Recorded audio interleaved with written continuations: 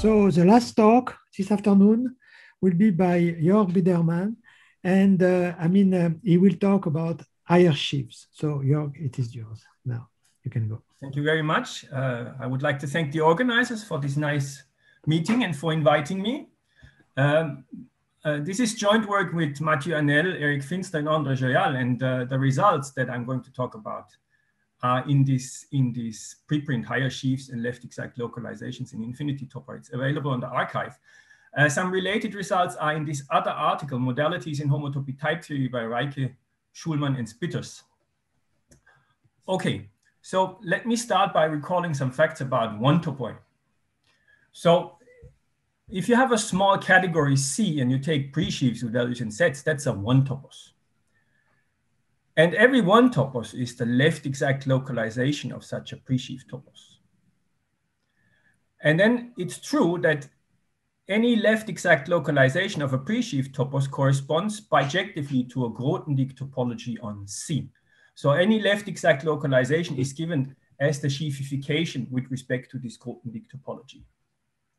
And then there is also this set theoretic thing that in a one topos, any left exact localization is accessible. Okay, now I'm going to infinity topoi. So C is now an infinity one category, and usually I will just say category. And S is my notation for the category of infinity groupoids, and I will basically just say the category of spaces. And an object I will call a space. It's modeled by topological spaces up to weak equivalences, or by simplicial sets, for example, up to weak equivalences. And then again, we have the basic fact in infinity topos theory that if we take a small category C and then we take presheaves on that with values in the category of spaces, well, that's an infinity topos. Okay. And then it's still true that every infinity topos is the left exact localization of such a presheaf topos. Okay, here I have to say accessible. There might be things that are inaccessible, but I let them be inaccessible. But then here comes the catch now. In higher topos theory, not every left exact localization of such a presheaf topos is the sheafification with respect to a Grothendieck topology. So Grothendieck topologies give us left exact localizations, but there are more. Now, how about that? So we are faced with a few questions. So given a small category, how do we describe all the left exact localizations of a presheaf topos? Or more generally, if we are given an infinity topos E, how do we describe all the left exact localizations of E? Or slightly reformulated, if I'm given a set S of maps in an infinity topos, how can I invert S in a left exact way? So I would like to describe the left exact localization generated by S. I know how, or we know for a long time how to localize with respect to S, but it's not clear how to left exact localize with respect to S, at least. And then finally, we need to say what is a sheaf with respect to S. And we can answer all these questions. So the answer will come in a few steps. I will define a nested sequence of full subcategories of E. So given a set S of maps in an infinity topos E, I will first define the local objects with respect to S, then the modal objects with respect to S, and finally the sheaves with respect to S. And I will try to explain how all this works. So first, so we are given a set of maps S in an infinity topos E, and then I call an object X in E, I call it S local if for any map F in that set S, precomposing with this map induces a weak equivalence of these mapping spaces. So recall that in an infinity category always comes enriched over the category of spaces. So this map E is the mapping space. It's a space. And I'm precomposing here with F. And if this is a weak equivalence for all the F's in S, then I call X S local. This is an instance of orthogonality that Charles Resk mentioned in his talk. So we basically, this is the condition saying that the map from X to the terminal object is right orthogonal to all the maps in S. Okay, and I will write log ES for the full subcategory of S local objects in E. And it's a fact that this log ES is a presentable category and it's reflective in E. So reflective means that the inclusion functor has a left adjoint, and this left adjoint is the reflector, but sometimes I will just call it the localization, slightly imprecisely. Okay, next I will tell you what are the modal objects. So an object X in an infinity topos E is called S modal if it's local with respect to all the maps in S and all their base changes. So that's now a bigger class of maps. And so modal objects are local with respect to, they are local with respect to a slightly bigger class of maps. And I will say, or I will write mod ES for the full subcategory of S modal objects. And now it's true again that these modal objects are a presentable category and they are reflective in E. So why is that? Well, there is a trick. In the definition of an infinity topos, one always says that E is a presentable category.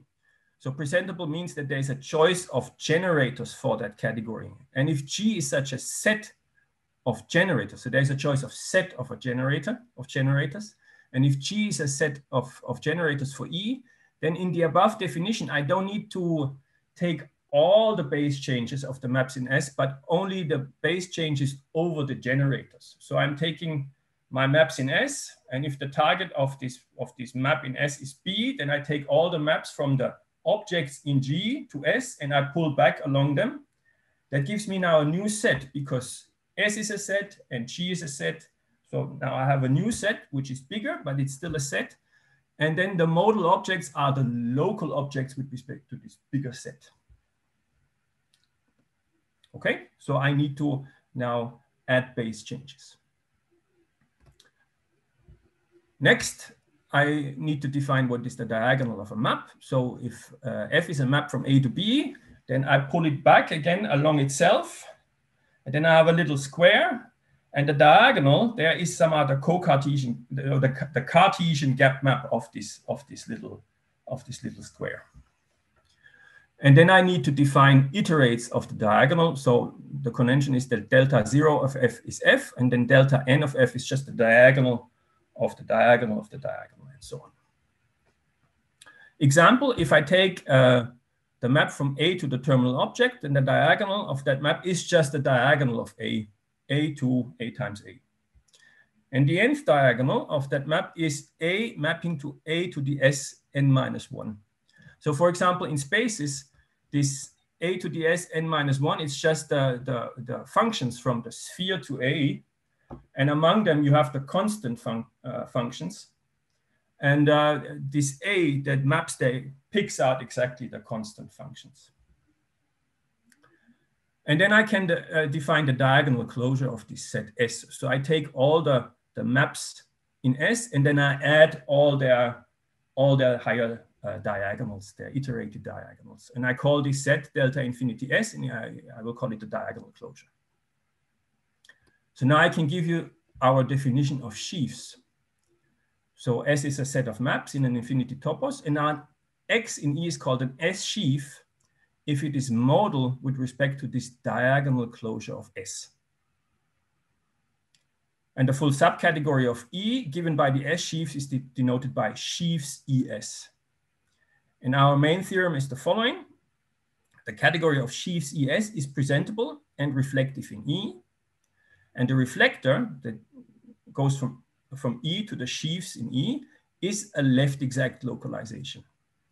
In particular, the sheaves themselves form again an infinity topos, and L has the correct universal property that we would like it to have.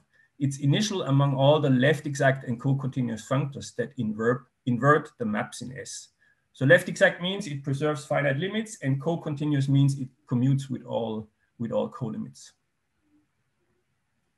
Okay. So in this way, this is the left exact localization generated by my set S of maps.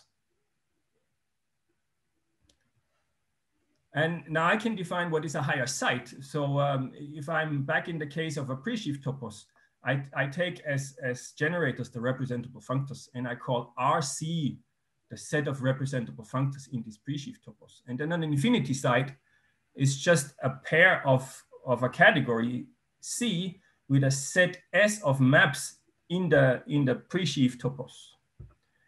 And then a sheaf with respect to this infinity side is just a presheaf which is local with respect to all the RC base changes of the diagonal closure of S.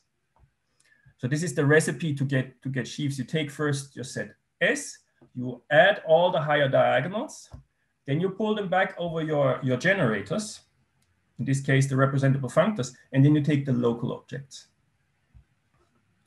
Now this definition is not exactly the definition that Charles gave in his lecture. In his lecture, he defined a higher site, but S in his case was just a set of monomorphisms. But here we have a general set of maps, and we can define now the sheaves with respect to a general set of maps. And then we have the corollary that any infinity topos is equivalent to an infinity topos of sheaves on such an infinity site. Okay, I would like to now relate this notion of sheaf to the classical notion of sheaf.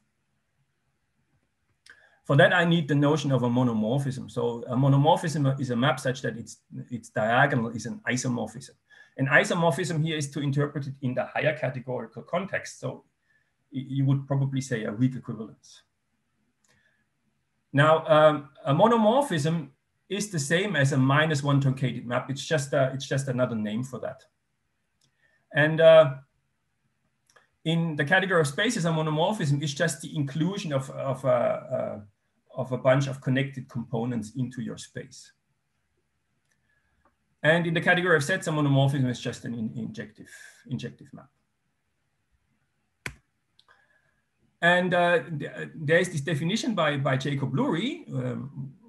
So if your left exact localization is generated by a set S, and this set S only consists of monomorphisms, then you call this localization topological. So a topological localization is a left exact localization that is generated by some monomorphisms. And then Charles Resk explained, he sketched somehow why these localizations, these topological localizations of a presheaf topos correspond exactly to the Grothendieck topologies on C. So these are the ones that we already know somehow. And so what is now the classical sheaf condition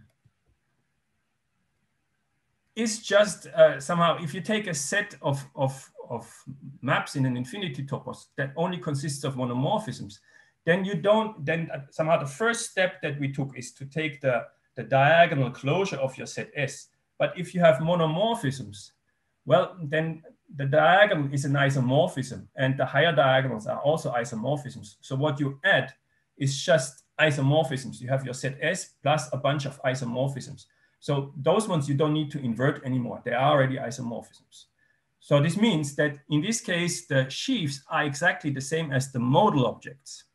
The step of adding diagonals was unnecessary, and then our sheaf condition reduces exactly to the classical sheaf condition given by Grothendieck topologies, because now you have a set of monomorphisms, and when you take this step where you pull back over the generators, well, if you pull back a monomorphism, you end up with a monomorphism.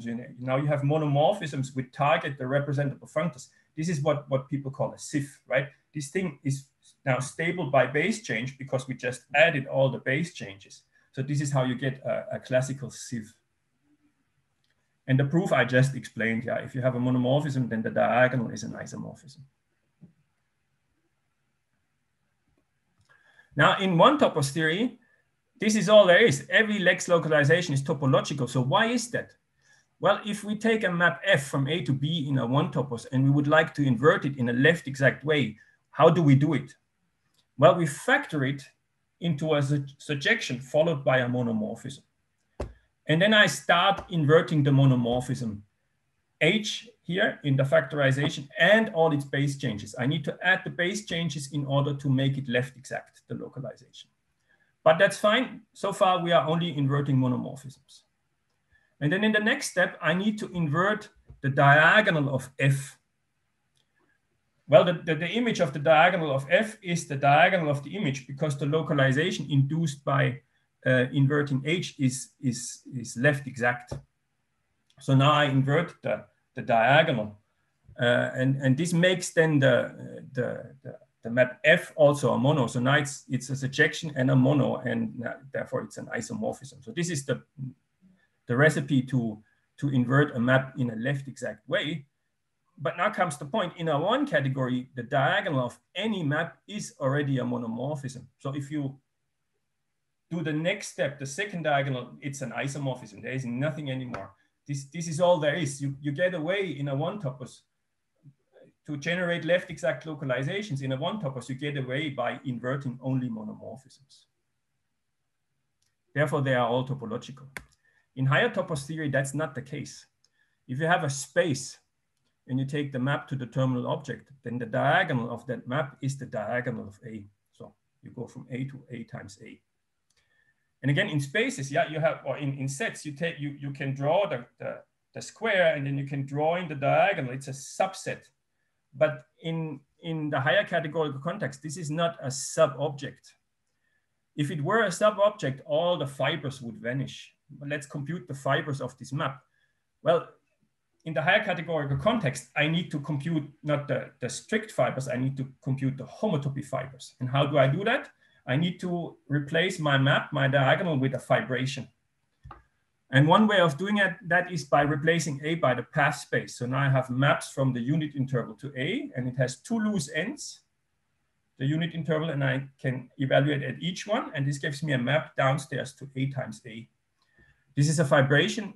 And this is the one that replaces my diagonal. And then I calculate the fiber. So the general fiber at a point A comma B in the product is now the maps, the paths that start at A and end at B. Now, if A is equal to B, so if I take a point in the diagonal, well, then the fiber is a loop space, the loop space of A at the point A. And in general, in homotopy theory, they don't vanish. It's just a fact of life. They get into the way. Yeah? And so the diagonal of a space is not a monomorphism. You cannot do the trick I just did in one category theory. You have to add higher diagonals. So let me just see how much time. I'm very fast. I'm very fast. Okay, so what is left? What is left? These are Lurie recognized this, and he called them the co-topological localizations. They are the ones, the left exact localizations, that invert no monomorphism at all.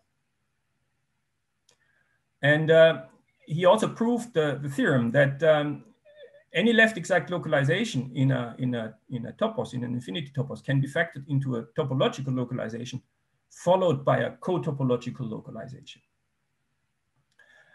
And the topological localizations are the ones we know. I mean, for a long time, people know how to deal and to handle Grothendieck topologies and sheaves and things like that. But what are these co-topological localizations?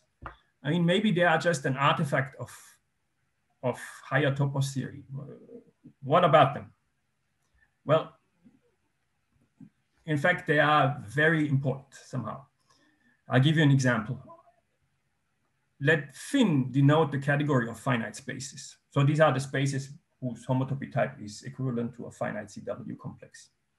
And then I take the category of functors, covariant functors, from finite spaces to spaces.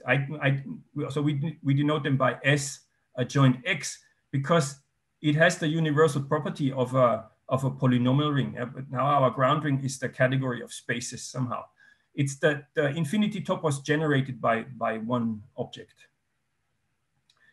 And in this infinity topos, I can take evaluation at the terminal space or the one-point space. And this gives me a left exact localization.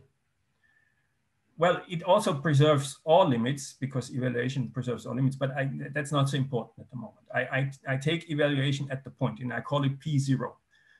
P0, why? Because it's the 0th level of the Goodwillie tower. The Goodwillie tower is supposed to be a replacement of the Taylor series. And the local objects with respect to P0 are the constant functors. So like for any Taylor series, for any good Taylor series, the 0th level is given by the constant things. And this localization P0, it has a non-trivial topological part, but it also has a non-trivial co-topological part. And somehow, this is somehow what forced us to consider co-topological localizations, because in our group, the four of us, we started because we wanted to understand the relation between Goodwillie calculus and higher topos theory. And then this observation, it forced us somehow to come to grips with co-topological localization. And then we started to understand how to generate left exact localizations and everything. And then somehow the point is, that's in a forthcoming paper, is that Goodwillie calculus happens completely on the co-topological side somehow. So the fact that these co-topological localizations exist gives rise to the Goodwillie tower. And the Goodwillie tower, even though you might not know what it is, it doesn't matter. It's central to homotopy theory. So this is supposed to tell you that co-topological localizations are not something pathological. They are, in fact, central. And let me just see. Maybe I have time. Maybe I don't explain this. Well, okay, this somehow, this slide illustrates how our theorem works.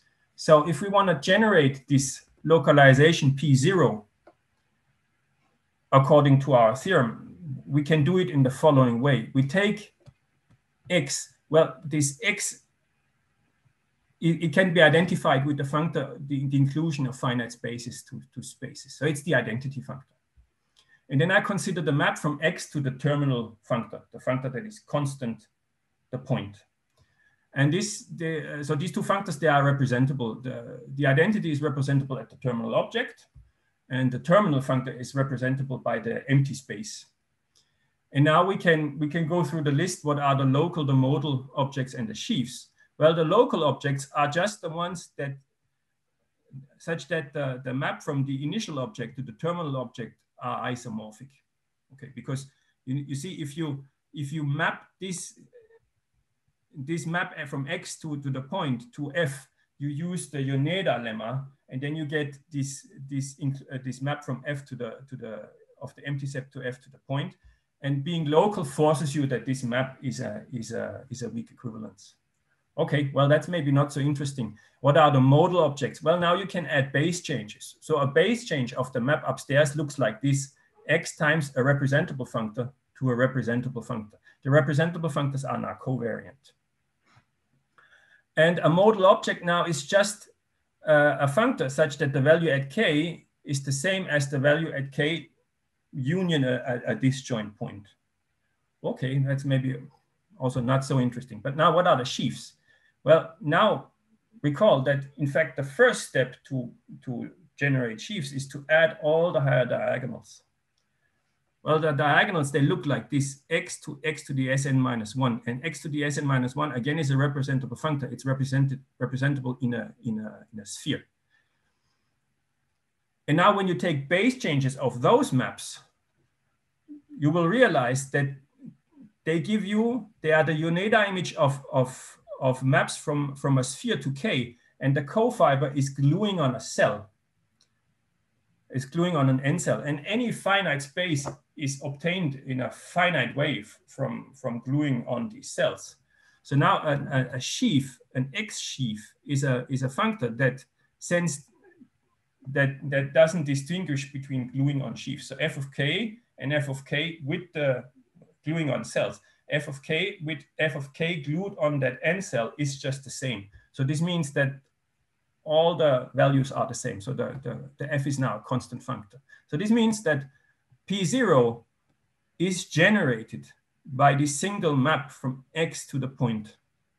And now our theorem is that the Goodwillie tower is somehow just generated by taking higher joins of that object X somehow. What you do is you take somehow the kernel of your, well, we call it a congruence class. So that's the map that are inverted by your localization, in this case P0.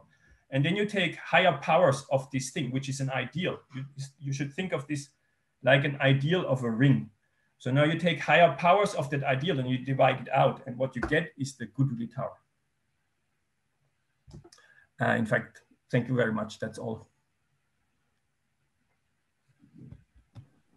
A lot. Okay. I mean, you have you have really explained quite well.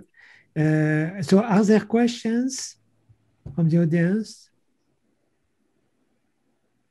I mean, I guess I have a general question, more philosophical. I mean, I understand very well that you want to pass to spaces and so on and so forth. But I mean, what is really the origin of infinity toposes? I mean, in a very general, broad philosophical sense. I mean, well.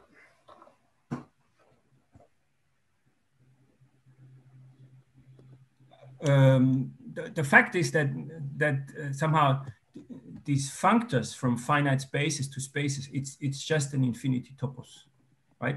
You mean this is a basic example? You mean? I mean, for me, I mean the basic example is maybe the category of spaces itself. That's an infinity topos. Okay. And then let me say it like this. So. But I'm sorry. I mean, when you talk about the category of spaces, you mean, for instance, simplicial sets or what? I mean, yeah. I mean the infinity category associated to, for example, simplicial sets. Yeah. Okay. Yeah, as an infinity category. Okay. Yes. Via Kahn localization. Sure. Okay. Fine. Okay. And so spaces and infinity. Let's say co-complete infinity categories. You can think of them as the modules over spaces. So spaces are now thought of as a ring.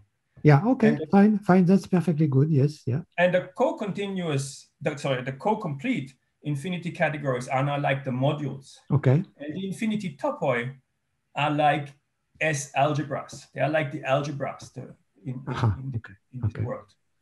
And then somehow. But yes. Wait a second. I mean, if I take the analogy with gamma sets, where I don't have spaces, but I have just sets. I mean, okay. Yeah. So gamma spaces. So there, the source category is a one category, right? It's just pointed sets. Or the opposite of pointed sets. Just finite sets, let's say. Yeah. Yes. Yeah. And in this case, you don't have co-topological localizations. No, of course not. No. Yeah. So there are still, of course, topological localizations somehow. But what we want is we want finite space. So if you take functors, covariant functors from finite pointed sets to spaces, you can left Kahn extend them to all spaces. Exactly. Yes. And then you get functors that are called how do you call them? Maybe strongly finitary. They commute with all shifted colimits. Yes.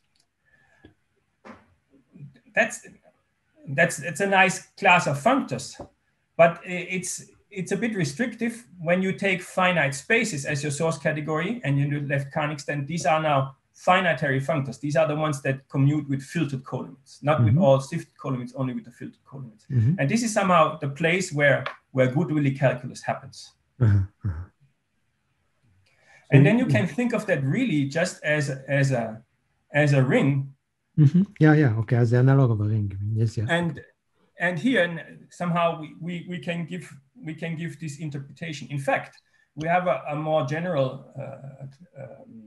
construction, which we call the nilpotence tower. which we are still about, it's in the forthcoming paper. It's not yet on the archive. So you take any infinity topos and any left exact localization. And to this data, you can associate a tower of left exact localization. I see, which is like the Goodwillie tower. I mean, which is like the Goodwillie tower, exactly. Okay. And the Goodwillie tower is an example, as is the orthogonal tower by Weiss. And there's also a unitary tower by Nile. They are all examples of that. Well, that's very good. Yeah. Okay, so thank you and bye-bye. Thank you very much.